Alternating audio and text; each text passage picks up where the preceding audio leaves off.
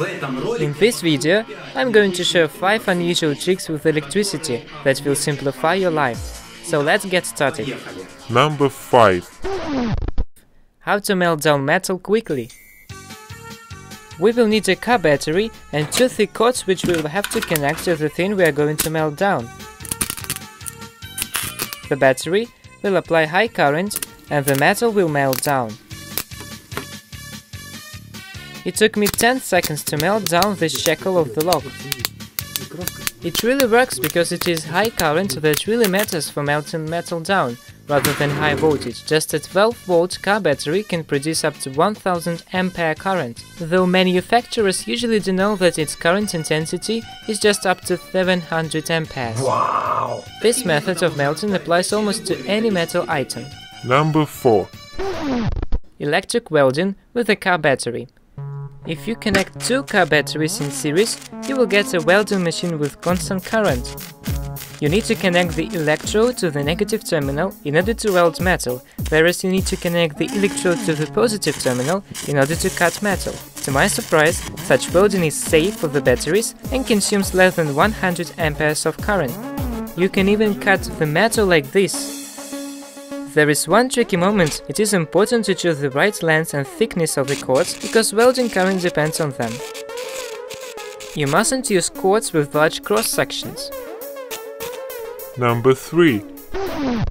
Electric smoke generator. If you take an electrolytic capacitor and plug it into 220 volt socket, you will get a powerful smoke flare.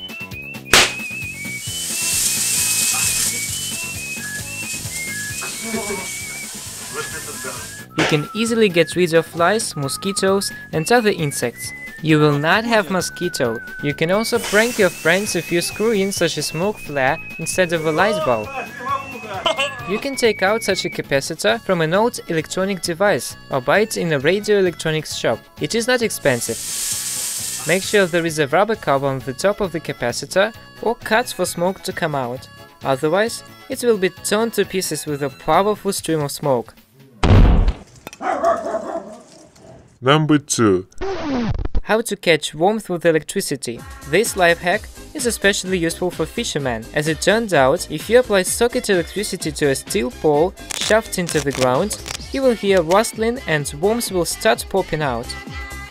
You can catch worms right at fishing using car inverter or a stun gun as a power supply.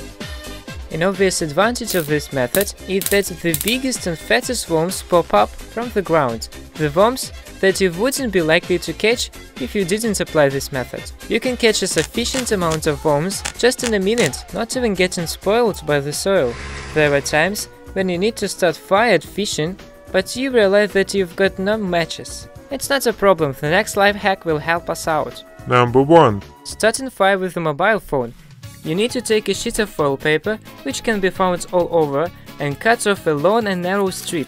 You need to connect the ends of the strip to a mobile phone, smartphone or another electronic device battery. The current flowing through the strip will heat it up and the paper will ignite. If it doesn't work out the first time you try to cut off even a longer and narrower strip and make sure the strip is connected to the outer terminals, where you will see plus and minus signs. That is not all. Watch continuation of this on my channel.